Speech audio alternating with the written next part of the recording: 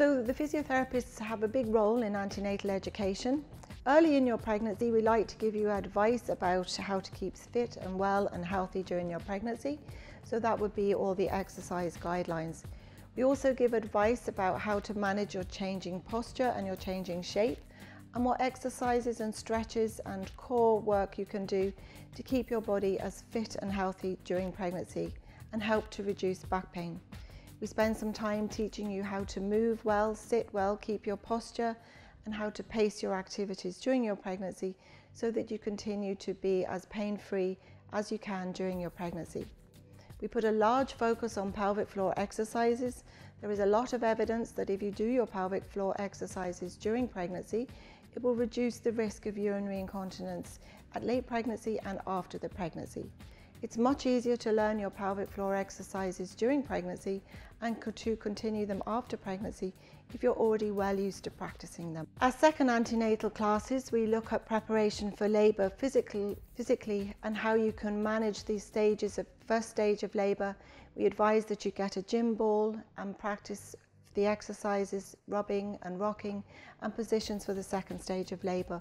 All of this can be found on our videos of our antenatal classes in the physiotherapy section of the Rotunda website. We also advise about postnatal recovery, about how to manage in the early days doing your pelvic floor exercises, how to manage if you've had a section, and how to gradually return to normal after your delivery. We also give advice about managing your baby, about tummy time and the importance of tummy time and positioning for feeding so that you keep yourself safe while you're caring for your baby, and help to reduce back pain, upper back pain, good positions for breastfeeding and things like that for your postnatal recovery.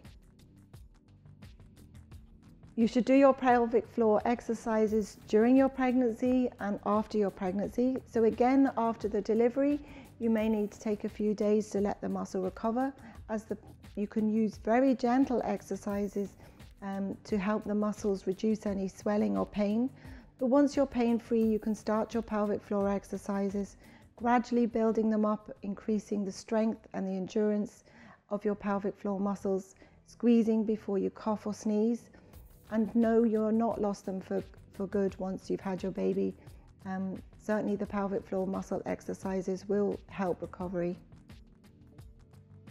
You can continue with exercises in pregnancy if you have pelvic girdle pain, but you may need to modify them, or you may need to add specific exercises for pelvic girdle pain.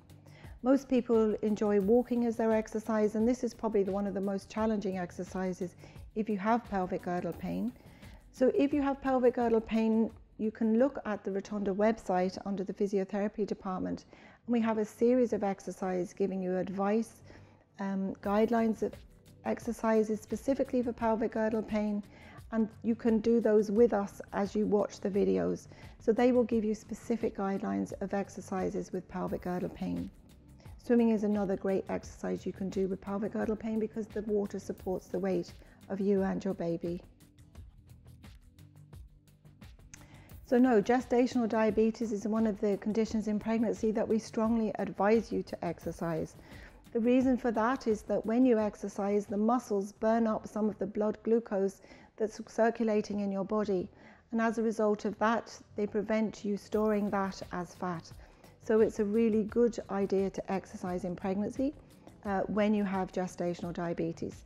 If you find that generally exercising is difficult for you, then it's a good idea to sit on a chair watching your TV in the evening and use light weights with your arms or with your legs so that you're still burning up the blood glucose, but you're not stressing your body by doing any other forms of exercise. So we would recommend strongly that you attend a pregnancy yoga class, because the benefits of pregnancy yoga are that you strengthen your body and you stretch, but we wouldn't recommend a particular one class.